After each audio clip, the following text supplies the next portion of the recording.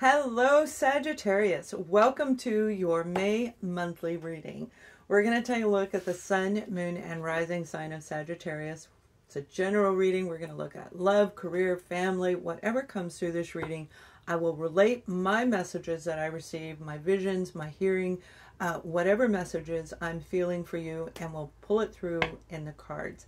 So welcome to the month of May. This is a beautiful season right now, where a lot of us, and myself included, like I had to take a little bit of a break last week. I had to take the week off. I was drained. And that's what I feel is going on for a lot of Zodiac signs, and especially you guys. I feel that you've been through a lot.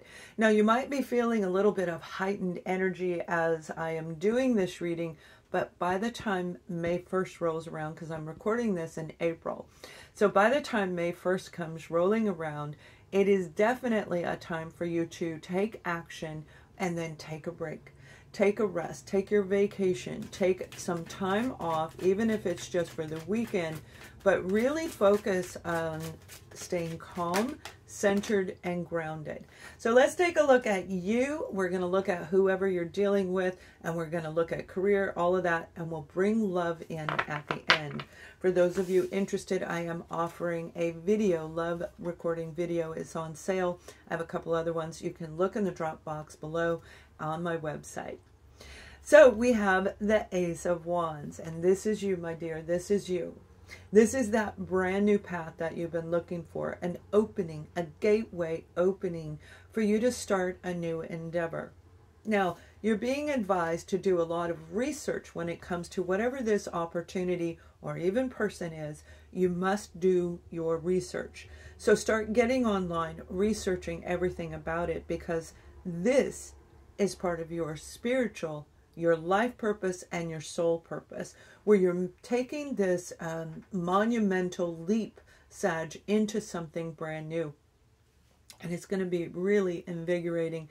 It's excitement, it's travel, it's adventurous, it's sensual, it's sexuality, it's meeting somebody who may be a Libra, Gemini, Aquarius individual, or you're already with them, and this person is going to hold a lot of relevance in your life. So let's take a look at you a little bit deeper, and then we'll bring out whoever you're dealing with. All right. I hope you guys are doing well. I am making changes to my channel. Please subscribe and you will see some really fun things. I have to do it different. I do the tarot for you because you guys like it, but we're bringing in some other new stuff. We're going to play some games through the posting, through the community section, all kinds of things. So please subscribe and you will enjoy it. We have the Knight of Pentacles, and this is a very slow-moving energy. This may be a person that you've been dealing with that has gone through a lot. And for some of you, I feel this is a legal situation. It has to do with legal documents. It doesn't mean it's a divorce, although it could be. For those of you, it's legal documentation in whatever you're doing. But with this documentation comes an apology and comes a payout, all right? For some of you, the payout may be relocating, and the reward is in the ground. The reward is going to come to you by being in the energy vibration of where you're supposed to be. For others of you, this is absolutely money that you've been waiting on, a legal document that has taken a really long time to come. And you've been waiting, yeah, you've got the Queen of Swords, all right? So this may have been a legal battle, but it definitely has to do with a Queen of Swords, male or female, because this is a general reading. Whatever's going on around you, there is something that has taken way far too long, but you have a decision to make, and I feel the final decision is coming in the month of May. Are you going to take this opportunity? Are you going to move? Are you going to take the job? Are you going to start that business? Remember, whatever this is, it's going to feel like it's in your soul, like you've known forever this was the direction you were supposed to go. For some of you, I feel this is actually a, I can't say that, what they told me to say. This is a breaking point for you to break out of whatever you're dealing with. So if you've been in a situation like a legal battle that's taken forever, that is going to come to an end in the month of May. But you have to make a decision. Like, they may offer you something, all right? This may be a job offering you something. Whatever this Queen of Swords is offering you, you do this investigation, you seek further, they said further seeking, you seek further information. You're going to know exactly what the right decision is for you. And it is going to be a wonderful, wonderful payoff for you.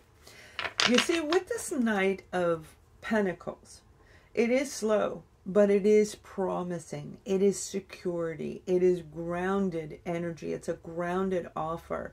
And some of you may have two different situations coming in, even if it's people. So let's see whoever or whatever you're dealing with. We'll look at couples and then singles at the end.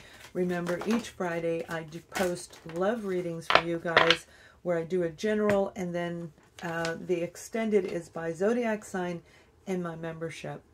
And as we roll into the end of June, I'll be reducing my opportunity to work with me one-on-one, and I'm focusing more right here on YouTube. So we have the Queen of Swords. You're definitely dealing with possibly an air sign, Libra, Gemini, Aquarius. But whoever this person is, they are representing the Queen of Swords. This is a person with great intellect and absolute, unbelievable knowledge that can lead you into this new beginning. This is an incredible moment for you to make a head-over-heart decision when it comes to this. That means using your divine masculine, which is logic, your divine feminine, which is emotions, and coming to a centering to make the right decision for you. Because this is an offer that you're going to like. This is an offer with the Eight of Wands, back and forth communication. This is relocation, travel. This is going to be an exciting opportunity for you guys, Sag. So it's going to be really, really beautiful. Wanted to make sure I had the right Zodiac sign. Now, when it comes to a family member, I feel some of you are making a decision to sever ties with a family situation. It may be moving and your child is going to move out on their own, or you're leaving and saying, look, you're on your own, baby. I'm going to go live my life as a grown-up. But I feel this communication is still going to be there. There isn't a sever. It's just a separation where you're going to live your own life and start feeling a sense of freedom, a lighter, more vibrant you. You're going to look better. You're going to feel better. By the end of May, you're going to be almost, I'm not going to say transformed, but you are definitely going to look different. You're going to feel different. You're going to feel on a higher vibration. And that vibration is going to cast outward to others, where they are going to recognize it and say, whoa, what's going on with you, Sag? So it's a very, very positive energy. Now, I also feel Pisces is attached to this reading, as well as Capricorn is attached to this reading. Scorpio, and we also have, let me see if there's anybody here, Virgo, Capricorn, and Taurus. But air is very strong, so there's going to be a lot of communication, positive back and forth communication. So let's take a look at our love. We're going to look at couples first, and then we'll move into singles. And again, if you subscribe to the channel, I'm making all kinds of changes that'll be super fun, starting right here in this week that these videos are being posted. We have the Four of Wands, which has everything to do with relationships. Whoever you're in a relationship right now is starting to feel a little bit better. So if this is somebody around you that you are in the same household, underneath the same roof, you will see vitality coming back to them. They might even be starting to take yoga, okay, actual yoga, and doing feng shui. Okay, so they may be going in a different route, and by watching them, or you're doing it, but it's going to help the two of you in your relationship. You see, it's going to help heal the relationship. The Sun card, this could represent a Leo, most definitely, but it's all about your inner child being set free. And when our inner child is set free, we can start moving in or actually grabbing on to our life and soul purpose. We must be doing both in order for us to grow. Okay, life purpose is awesome, soul purpose is awesome, but you got to combine both the universal elements and the earthly elements together to create that prosperity. And that is in the, if you look in the drop box below, that's what my book is about. So Micro Vibes is down there. This is that moment where the relationship can be restored, healed, and rejuvenated. And I don't feel that you're necessarily going to get a divorce for those of you who have been in that process. I feel that it has been started and something's going to come around right around the 13th of May. May 1/3/13 is a time for you to remember. That date is going to be very key for some of you. That might be when this new opportunity pops right in, or you grab the opportunity on that day. You and your partner are actually going to move into a different level. And we have the Emperor card. Okay, so it definitely could be an Aries sign for some of you. But with this is a person who's super stubborn. However, they're filled with wisdom. This is a person who knows how to build a relationship, who even knows how to heal a relationship if they want to. But this stubbornness can actually pull some discord between the two of you. This person, whoever you're dealing with in this relationship, male or female, they have a tendency to take ownership. So that could be taking your ideas and presenting it to everybody as their own. Okay, like stealing your ideas from their partner. And yes, people do that all the time. But I feel that they're taking the spotlight away from you and not necessarily even knowing it. These are actually very beautiful cards for those of you who are in a relationship that may have been feeling a little run down. This rejuvenation, and that's what Taurus season is about, is rejuvenating the energy that you've been dealing with, because you have the card of victory. This person wants a victory with you, and they will get it if you make that decision. But again, that will be up to you, because in the very beginning, we're talking about you making a decision, Sag. And that choice is going to hold a lot of relevance in what comes with an offer, with an apology, and they're definitely going to say the words, I love you. And I do feel that some of you are dealing with a person who doesn't say it very much. Okay, I said it to you when I married you. I don't need to, I said it when we met. I don't need to say it all the time. But they're going to see it a little bit differently as we approach that 13th of May.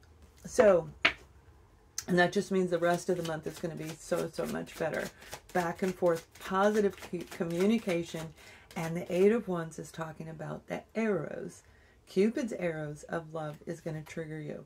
So 1 second on our beautiful singles, but right now it's love yourself first.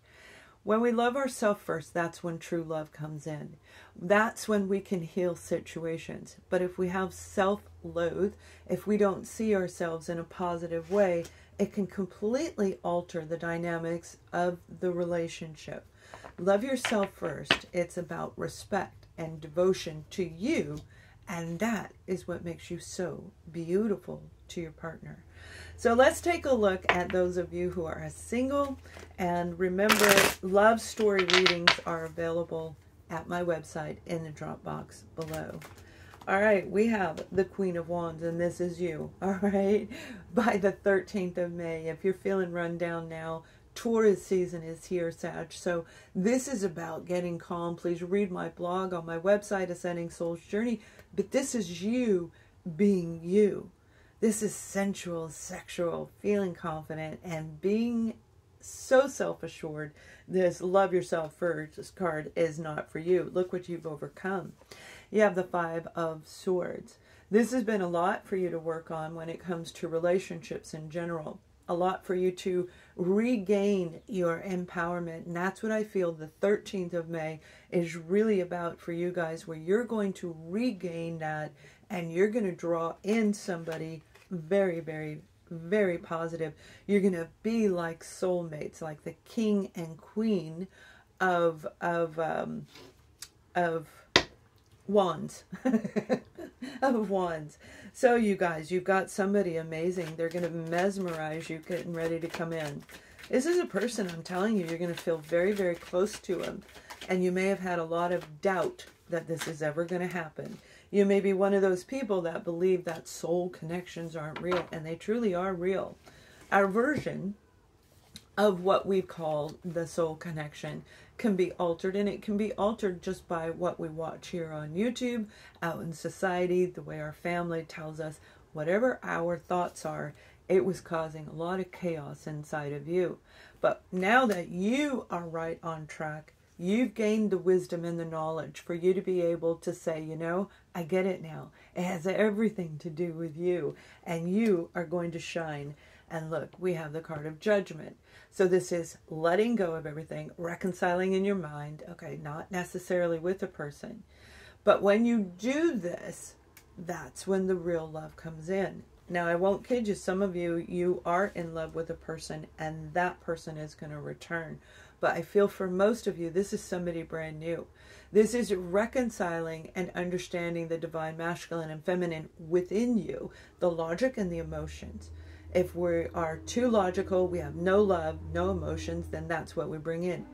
You know, if we are too love and no logic, then we bring in a lot of over feelings, overly emotion, and that can be ick as well. So this is this moment for you through this Taurus season to really get grounded, regain your confidence, and you've got somebody coming in. And you are going to feel like you've known this person forever. They're going to be, I hear the back of your hand. You're going to know them like the back of your hand. Okay, that's what I just heard. So let's see what they want you to know. Flirt. There you go. The Queen of Wands, which is you, Sag. This is about you feeling vibrant again and resting and just rejuvenating. Read my blog. It will help you get some ideas on how to do that. But this is you getting your flirt on. When you flirt with this new person coming in, and I've already mentioned a lot of names in the beginning of this reading, Zodiac signs, I do feel Virgo is very much attached to this energy, Virgo. Now that may be you dating and leading to a really serious relationship by the season of Virgo. You may have even met this person in last Virgo season, and now they're coming back. Not that you dated them, but you may have already known them in a little while ago. So you guys, please subscribe to the channel. Have an amazing May. Thank you for watching. Much love.